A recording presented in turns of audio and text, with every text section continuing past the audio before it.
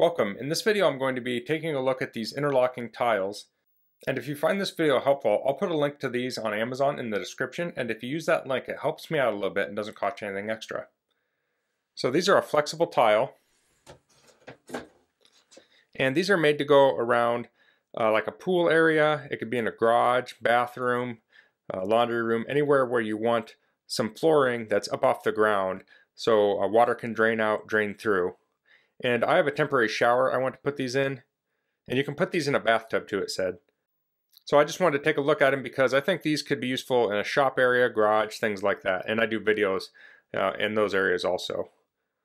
So if you put this in a shop, like a woodworking shop, sawdust could fall through here. You wouldn't be able to sweep the floor, but you could vacuum it very well, I would think, because it would draw air in from the bottom. So I don't know how ideal that would be, but if you wanted a mat in front of a tool, you could use these. You could also use foam mats. This is probably not as good as a foam mat as far as, being as soft, but it is softer than concrete flooring.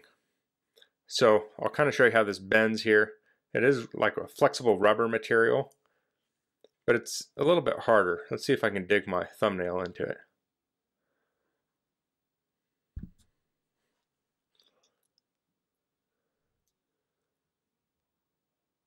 So I can just make a little mark with my thumbnail in it. And these have interlocking tabs on the sides. I don't know if they have ramp pieces for these. I haven't really looked into that. But you could cut these off. You can also cut this material to go around pipes and things. Okay, so I'll connect 4 of them together to test.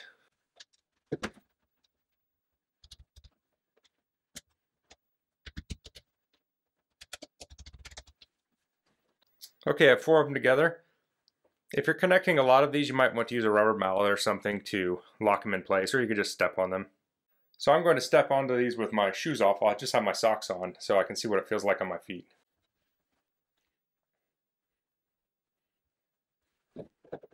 They're very comfortable to stand on. I did have my socks on, but I didn't feel any pressure points, so I think they'd feel the same barefoot.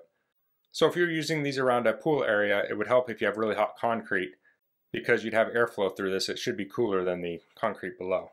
So I think these tiles are going to meet my needs. After I'm done using them in here, this is for a temporary shower. I may leave them in here, but I may take them into my shop or my garage. We've talked about putting a area in our garage to put, wet boots and things like that. And I think these would be ideal for that area too. So that's all I'm going to cover in this video. If you have any questions, please leave them in the comments. If you like this video, please click like. If you haven't subscribed to my channel, I'd appreciate if you could do that. And thanks for watching. Until next time, goodbye.